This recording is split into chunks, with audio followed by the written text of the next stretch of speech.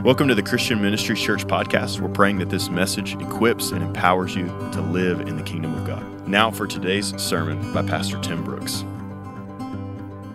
Thank you, worship team, for leading us. Thank you, thank you. Also, to add to what Eric said, thank you for all of our, just so many, not just the cast, but so many backstage, the workers that, what a powerful message, a powerful biblical message that this church preached here Friday night to really one of the fullest audiences we've had in this building, and it was just fantastic. Thank you. Thank you all who worked so hard to make that possible. I'm telling you, this church we're doing all we can do now to reach our community, to share a biblical worldview, and to teach what God would have us to understand and do in our community. Thank you. Thank you for everybody that does their part. You bet.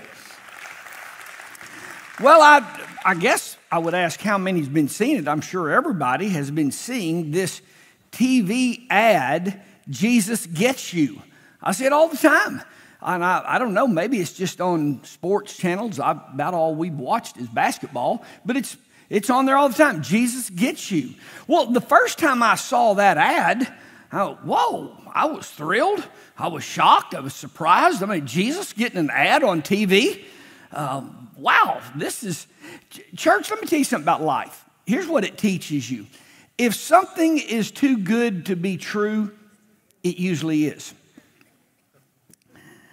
Today's time that we're in, with ads that I do see on TV, I look and I ask Terry, what am I supposed to buy? I don't even know what they're advertising most of the time. I mean, it's so convoluted. I don't know if we're selling a car or perfume. I don't even know what we're talking about here. I have no idea what it's about. So when I started seeing this ad on TV, Jesus gets all of us. Jesus gets you. All right, now an ad on TV playing often, someone's spending lots. We're talking millions of dollars to put this on TV, and they're not selling anything. There's no financial gain from them spending all of this money. Then there's no value. They're not getting money back as they're selling this product.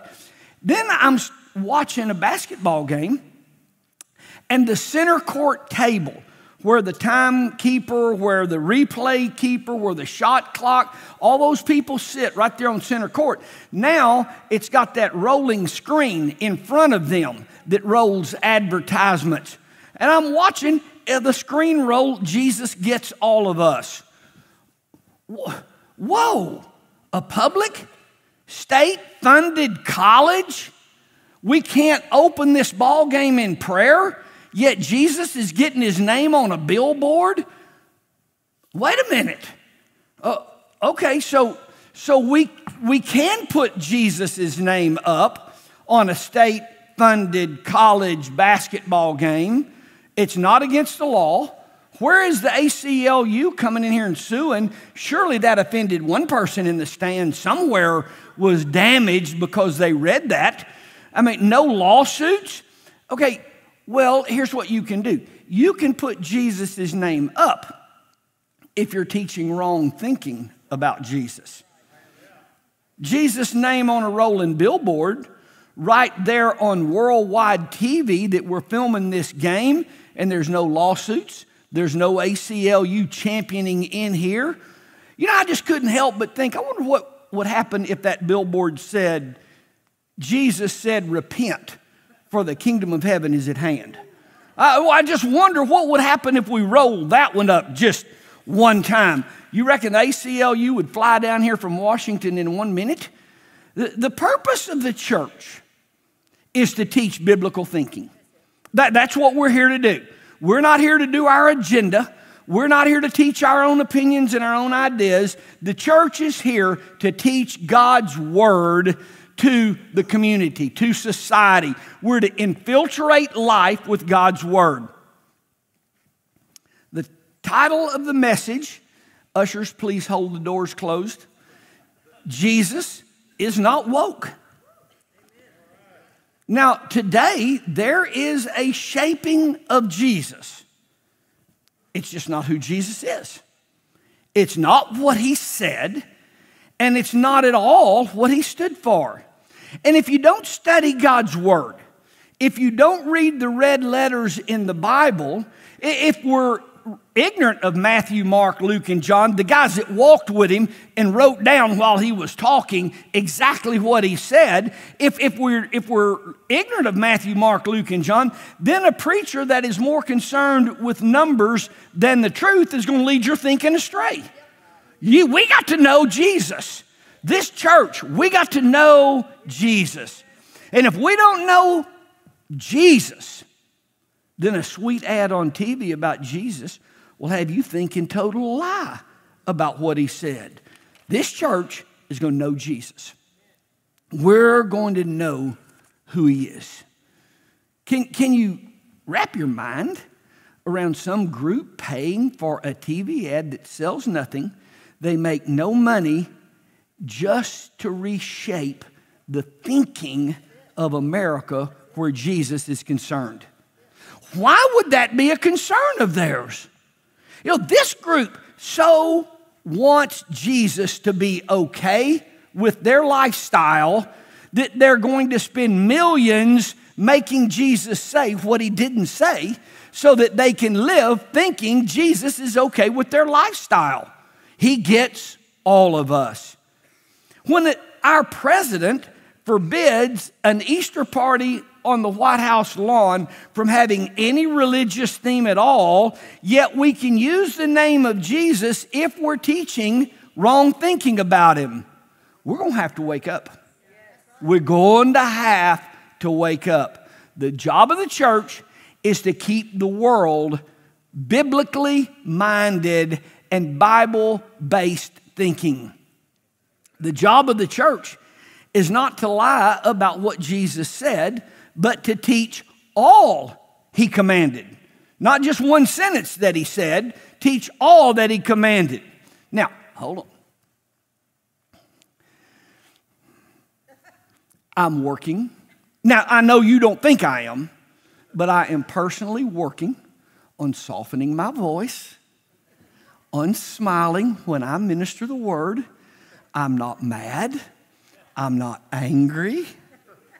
I am sharing the word of God in a non-condemning voice. Now, see, you didn't know I was working on that. I haven't come to offend anybody. I haven't come to hurt anybody. I hadn't come to condemn anybody. And I'm working on my tone of voice for a generation who is offended and hurt by literally everything, especially what they disagree with. My job is to teach all that Jesus taught, and I'm going to do that in a loving, tender, wonderful voice. Thank you for your support. Here's the problem. When Christians don't go to a church that teaches what God said, then a sweet ad on TV leads the church people's thinking astray. And my job is not to come here and offend anybody. My job is to make sure that as church people, that our thinking is biblically based, not worldly based. The title today is, Jesus Just Ain't Woke. Okay, what is woke? We're hearing that word a lot. Well, what is it? Woke is an adjective derived from an African American vernacular, originally meaning alert to racial prejudices and discrimination. Alert to racial prejudices and discrimination. So to be woke was to be alert to racial prejudices and alert to discrimination. Now, this word is being hijacked by every group that is being formed. And I can't keep up with the number of groups. Man, the number of genders, which I always assumed was 2, is now over 100, with genders and groups. And all of these groups are yelling they've been discriminated against. Now the word woke has it's moved from being alert to prejudices, it's moved to demands for support of their group. Demand that you support how they identify. Demands that we champion their group. Demands for legal rights for a certain group. Demands to endorse and support this new group. Demands for financial benefit for this new group. Now, here's what's devastating. And this is recent. Groups are forming, and people now are identifying with their group. They identify as this, they identify as that. In church, for several hundred years, we identified as Americans. We were American. We were American. And now it's I'm this and I'm that. But for generations, we were Americans and very proud to be an American. We never referred to ourselves as, well, I'm Dutch American, I'm German American, I'm Italian American. We fought and died defending America. It didn't matter your skin color. It doesn't matter if you were male or female, what your race. We were all people. We were all one people group, Americans, and we understood we were children of God, created by Him on purpose for a purpose. And we immigrated here, and we learned to speak English. We learned the Constitution, and we learned how it worked here, and we became citizens of America, and we're very proud of that. There was no distinctions here. There was no class system here. It didn't matter who you were. If you work hard, if you managed, and if you saved, you would do very well. It didn't matter what your background was. If you worked hard, you could do well in America. We learned our English. We learned Constitution. We paid our taxes. We served in the armed forces. We defended America. Chinese, Portugal, German, French, African, Spanish, Dutch, countless backgrounds, men, women, black, white, red, yellow. We were Americans. We were Americans. And in all the world, lots of nations worldwide, and in all of the world, this was one nation that was under God. This was one nation. We live under God. We don't live under Buddha. We don't live, this was one nation here that was under God. And all of us, there's no distinctions. Now, clearly, with sin nature of people, you're always going to have people doing wrong. You'll always have people in sin. You'll always have people treating other people very wrongly, but that was not America. The slave issue was tragic. It was a horrible thing for America. But church, that wasn't America. That so wasn't America. We fought a civil war and stopped it. The only nation to do so. America said, we're not putting up with this. It's just growing and growing, and we're not putting up with this any longer. America stopped this terrible travesty. There's always been people in America that have done horrible things, but that was not America. And please, don't identify a church by a few that go there. Don't identify a nation by a few bad apples. You don't define a nation by some wrong that people did. This is the greatest nation in the world. And it's a real easy measurement. Well, how do you say this is the greatest nation? It's an easy measurement. You measure the greatest nation by the number of people wanting in and the number of people wanting out. And in my lifetime, there's never been homemade rafts shoving off of the coast to try to paddle down to Cuba. Everybody wants in here. We're the one that has immigration troubles, not other nations, because America is the greatest nation in the world. And there's no argument there if you just look at the facts. People want to be Americans. They risk their life to be Americans. They laid their life down to keep America, America. But it's the greatest nation in the world. Now, Jesus is not woke. And America is diverting, and people don't want to be identified as Americans. People hate the American dream. They hate the American concept. And now we're going, whoa, hold on. Jesus is not championing the rights of any certain race or group. In the Bible, groups do not operate under a different set of commandments. The commandments weren't given for this color, and then these commandments given for this color. We don't have distinctions in the way money is Are you getting this? That's not the way it works. In God's world, in Scripture, everybody's called to love one another and to work together. And all of us are called to work and work together and provide for our own family. And God doesn't have financial distinctions and work requirements for different races of people. Jesus did not see racial distinctions to protect. Jesus did not see male and female to rally for or to pass laws for, because the Bible says all are children of God. All of us are in sin, and all of us are in need of a Savior. And we're all brothers and sisters in Him. People have always been in sin. We're born with a sin nature. And sin causes prejudices. Sin causes hate crimes. We don't want to deal with hate crimes. We need to be dealing with sin.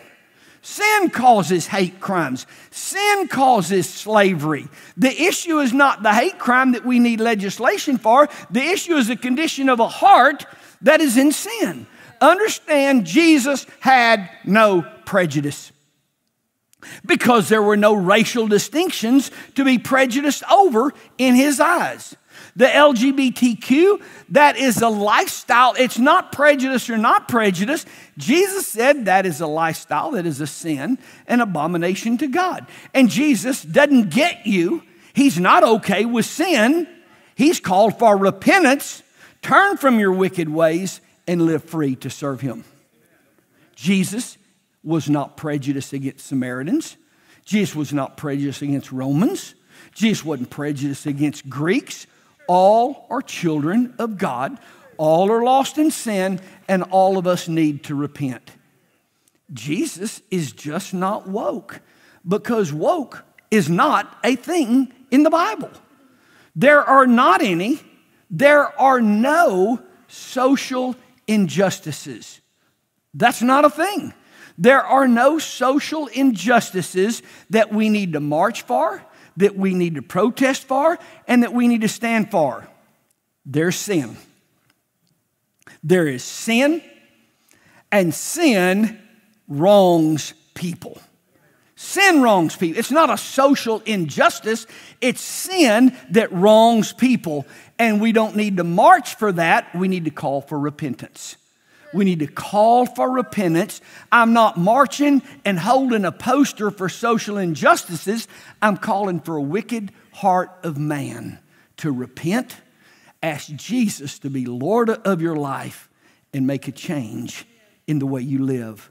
When you wrong a child of God, and we're all children of God, no skin color, no bearing, that's not a thing.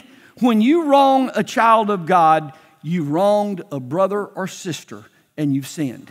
Fact is, the Bible says, look, when you're down here at the altar praying and you remember you wronged somebody, here, you need to get up and you go apologize, you go get it right. And He did not include a skin color to do that. You've wronged a brother and sister. Don't be down here at the altar doing something spiritually. We love people. You go and get it right with that person. You go and ask forgiveness. We're not wronging people in life because God created us. God created us. The point today is Jesus did not preach against social injustices. And you've got to be aware of that when you watch these TV ads. Jesus never preached against social injustices. Jesus preached against sin. Jesus is not woke. He was not led by active awareness of systematic injustices and prejudices, especially those involving the treatment of ethnic, racial, are sexual minorities. What? What? Jesus was not led. Tim, how do you say Jesus is not woke? I'm telling you, he was not led by an active awareness of systematic injustices and prejudices. Jesus wasn't led by that. Jesus was led to deal with sin, to pay the price for sin so that you and I could repent of our sin and live free from it. He called for repentance. He called for us to be born again. He called for us to be set free from the hold that sin has on our life, the hate, the prejudices, what's in your heart against any other person. Doesn't matter what color their skin is. What's in your heart against any other person. Jesus died that you can be set free from that hate, from that bitterness. Jesus died so you don't want to burn anybody or hang anybody or shoot anybody's house up. Jesus died to set you free from the sin that drives us.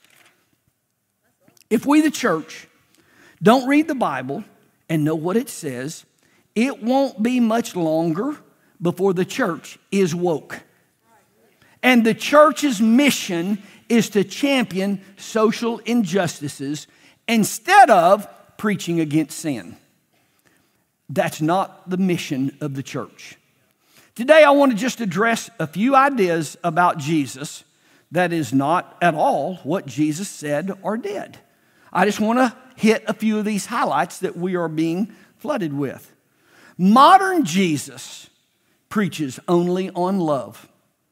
Biblical Jesus preaches God's righteousness. Modern Jesus gives you health and wealth.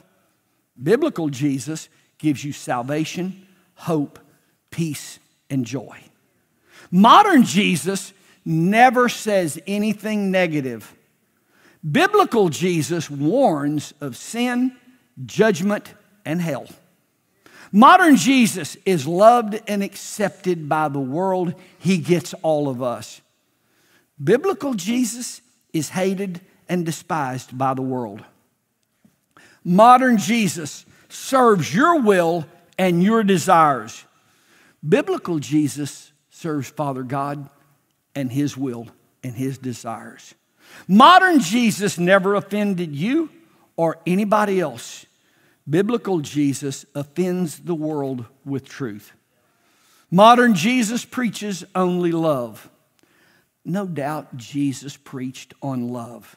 But we got to turn to the red letters in the Bible. We got to read what Jesus said. Matthew chapter 13, the red letters, Jesus' words, verse 40. Just as the weeds are sorted out and burned in the fire, so it will be at the end. The Son of Man will send His angels. They will remove from His kingdom everything that causes sin and all who do evil. And the angel will throw them into the fiery furnace where there will be weeping and gnashing of teeth. Let's put that on TV ad. Modern Jesus preaches only love. Are you getting that from Facebook? Or are you getting that from the red letters in the Bible? Where are we getting our understanding of Jesus? Where are we getting our knowledge about Jesus? Because John chapter 5, Jesus told a crippled man, he said, just pick up your mat and walk. Well, the man stood up and walked. Everybody there saw the miracle. Later, Jesus found the healed man in the temple. And in verse 14, Jesus said, now you are well, so stop sinning, or something even worse may happen to you. Woo, let's put that on a billboard. See, modern Jesus preaches love. No doubt Jesus loved. John chapter 8, the woman caught in adultery, Jesus reached out to her, and Jesus did not condemn her. There was no condemnation. But here's what you need to know. In verse 11, He said, now you go and sin no more. You're in sin. There is sin, and you go and don't do it anymore. Stop sinning. Jesus did not get her. He called for a change in her. Jesus only taught love. Have you read Matthew chapter 23? Matthew chapter 23. He looked and pointed at the religious leaders and he said, don't follow the example they're setting. Everything they do is for a show. And then in verse 13, what sorrow awaits you, you filthy, full of greed, self-indulgent. Verse 15, what sorrow awaits you. Verse 16, blind guides. Verse 17, blind fools. Verse 23, what sorrow awaits you. Verse 25, what sorrow awaits you. Verse 27, what sorrow awaits you. Read chapter 23 of Matthew. You whitewashed tombs. Oh, you're all white and clean and pretty on the outside, but inside you're filthy. Inside you're decaying and filthy. It just goes on.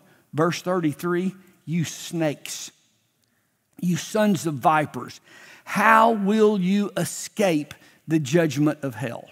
There might be a good TV ad. How will you escape the judgment of hell? Come on, let's get Jesus right. Let's just get our thinking right. Jesus called people to come out of sin. He doesn't get you in your sin. You brood of vipers called people snakes, and Jesus called people dogs. Boy, you think I'm hard to sit and listen to. I never said you bunch of dogs. And he called people snakes and dogs, not because of their skin color, not because of their gender, because that didn't have anything to do with it. He called them out for their sin. He called them out for what was in their heart. The message today is we got to stop directing all of this to race. We got to stop directing all of this to gender choice. We got to stop directing all of this to the group that you identify with. Whatever color, whatever nationality you are, we need to address sin in your life, and you need to know we're all in here one in Christ. And we're all in here brothers and sisters in the Lord. Every one of us, regardless of where you've come from and your background, we're one in Him. Modern Jesus never said anything negative about anybody. Okay, before you say that, you might want to read what He said. Modern Jesus serves your will, serves your desires. Well, except in Matthew 26, He said, Father, not my will, but yours be done. Jesus sets the example over and over and over for us. It's not my decision. It's not my desire. It's not my gratification. It's God, your will be done in my life. It's not about you. It's not about your group. It's not about how you identify. It's not how you were born. It's not about what happened to you. The fact is, God created you on purpose, for a purpose, and He wants you to live free from the hold of sin in your life. Modern Jesus was never offensive.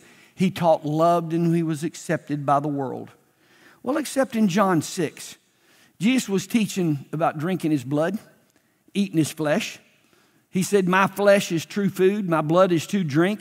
Anyone who eats my flesh and drinks my blood remains in me and I in him. Verse 61, they were offended. Verse 66, many turned away, deserted Him, and followed Him no more. John 7:7, Jesus said, the world hates me because I accuse it of doing evil. We need to just write this down. Jesus warns of sin and judgment and hell throughout His earthly ministry. Jesus called those in sin to come out of sin. Jesus called for a change, and Jesus called us to be born again. Well, Tim, I was born this way. Well, Tim, I was born with these desires. Well, Tim, I was born to be attracted by the same sex. Well, Tim, you're exactly right. That's why Jesus said, you need to be born again. You need to be born again. You're exactly right. I want you to know today there is no racial distinction. There's no gender distinction on who must be born again. There just isn't. All, A-L-L, all have sinned and fallen short of the glory of God. And it's not about racial prejudice. It's about sin in our heart toward other people. It's about sin in our heart for people who Jesus died for, who Jesus shed his blood for. And you're prejudiced because of their color, or you're prejudiced because of their background, or you're looking down your nose at a brother or a sister who Jesus died for. All of us need to repent. All of us need to confess Jesus as Lord. All of us need to turn from our wicked ways. Every knee is called to bow. Every knee is called to bow.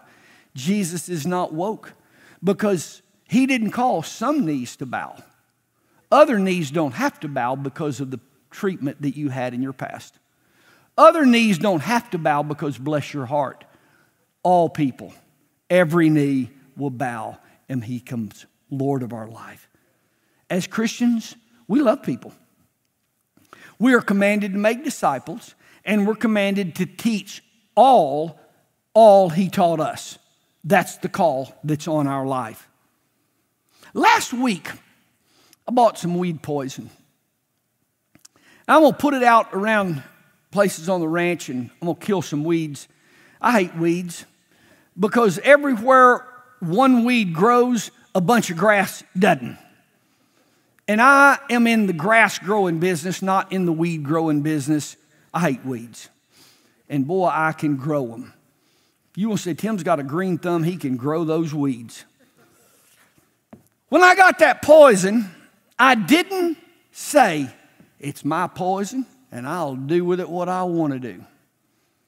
I didn't say I'd spray this wherever I want to spray it, and I'll spray it however I want to spray it. I got the manual. I got the manual out, and I started reading how to mix it, exactly where to spray it, exactly when to spray it, exactly how much to spray. Ooh, there's a lot to study. I was reading about this poison. Because you can harm yourself. You can harm others if you don't follow the manual. Church, I love people. That's why I do what I do. I want to see weeds killed out of people's lives because weeds choke the good grass out of your life. I'm not against people. I'm not against anybody. I've given my life to helping children, helping teenagers, helping college age, helping adults, helping marriages, helping parents. I've given my life to helping people. And it's interesting, the folks that I have helped the most, the folks that we have given the most to are the ones that are hating you and criticizing you. I love people, or I wouldn't be doing what I'm doing. I love people. I just hate weeds. I just hate weeds. And I don't mean to come across hard or mean or insensitive. I hate weeds. I'm reading the manual. Here's how you kill out the weeds. Here's what a weed looks like. Pictures are so you see, I don't know what weeds look like. There's some weeds that I'm not aware. Oh, that's a weed. Right there, it's a weed. I didn't even know that was a weed. See, but the manual has got me pictures in there, and it shows I love people. I want to see them happy. I want to see them blessed. But I've been studying this manual, and I'm identifying weeds for you. There's a way that will lead to your destruction, and I don't know what it is. That's why I'm reading this manual. I couldn't help but sit there on a bale of hay reading this manual, and it said, don't do this, don't do that, don't do this. Then it got down and said, if you do, go immediately. Wash your hands, flush your eyes. If you drink some milk. I mean, it's the, okay, don't. If you mess up, here's what you can do. You can go to the Father. You can say, forgive me. I blew it. And wash that out of your life. And then it said in the manual, start over with step one. I didn't blow it too bad. I got it washed off of me. I got it off of me. I got it off. Okay, I'm back to it now. Let's get back in this thing and let's go again. I'm just telling you today, Jesus, he ain't woke. And I say this not because I am mean, I'm intolerant, I don't love people. I say this because I read the manual. You know, I was filling that spray tank up, and I was mixing that. And I started thinking, the guy that gave me that whole list of don'ts, he wasn't mean. He wasn't insensitive. He wasn't intolerant. Here's just the way this works. Don't get it on your skin. Don't get it in your eyes. He's mean. He's a bigot. He just didn't want this in my eyes. It's not because he's a bigot. Here's how you do this. Here's how you mix this. The guy that wrote that manual and told me this whole list of don'ts wasn't mean. He just wanted me to identify the weeds and make sure that I was making good decisions, not bad decisions. I love people. This church is here because we love people. And evidently, we're willing to take the hate email, the criticism, the people mad, the people leaving, the people offended, the criticism of my sermons. I don't know if you care to, you can look at my entire life has been spent trying to help somebody because we love people. This church is only here because we want to help people live life and life more abundant. Here's what I'm telling you. Jesus, he just ain't woke. He doesn't get you. He died for you. He died for the penalty of sin so that you could live free from sin. And he wants to change you into his image and for you to live your life from one degree of glory to the next. Y'all stand with me. Lord, today we're overwhelmed with gratitude to you for all that you have done for us, the price you have paid for us.